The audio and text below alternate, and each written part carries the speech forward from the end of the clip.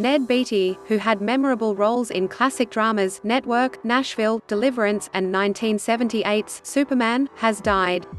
The legendary character actor was 83. Beatty died early Sunday, in his Los Angeles home, surrounded by his family and loved ones, his manager Deborah Miller said in a statement to USA Today. Beatty's family decided to keep further details of his death private at this time, according to the statement.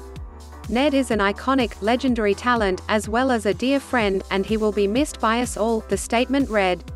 The Kentucky native broke into movies playing the genial vacationer Bobby Trippe, brutally raped by a backwoodsman in 1972's Deliverance, starring Burt Reynolds and John Voight. The scene in which Trippe is brutalized became the most memorable in the movie, establishing Beatty as an actor whose name moviegoers may not have known but whose face they always recognized. For people like me, there's a lot of "I know you. I know you. What have I seen you in?" Beatty remarked to the Associated Press in 1992. Beatty starred as corporate executive Arthur Jensen in 1976's Network, receiving his one Oscar nomination for the role that featured the immortal money speech to Howard Beale, Peter Finch. "You have meddled with the primal forces of nature, and you will atone." In 1978, Beatty flipped the script to star in one of the most memorable roles of his career as the bumbling henchman Otis, alongside Gene Hackman's villain Lex Luther, in Superman. Beatty also appeared in the 1980 sequel, Superman 2. In 1993's Rudy, Beatty starred as Daniel Ruettiger, the proud working-class father of Notre Dame football walk in Rudy Ruettiger. Other film roles included All the President's Men, The Front Page, Nashville, and The Big Easy.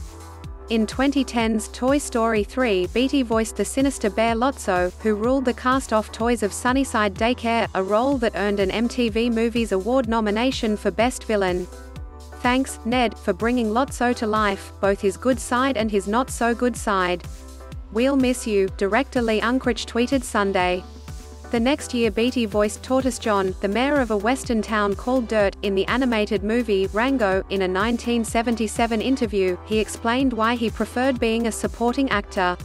"Stars never want to throw the audience a curveball, but my great joy is throwing curveballs," Beatty told AP.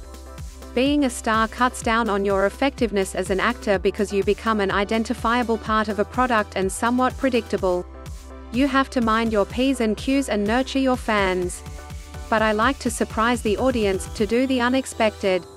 On television, Beatty was at his best as Det.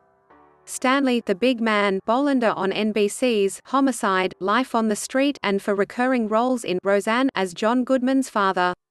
Beatty was born in Louisville in 1937. He married Sandra Johnson in 1999 and had 8 children from 3 previous marriages.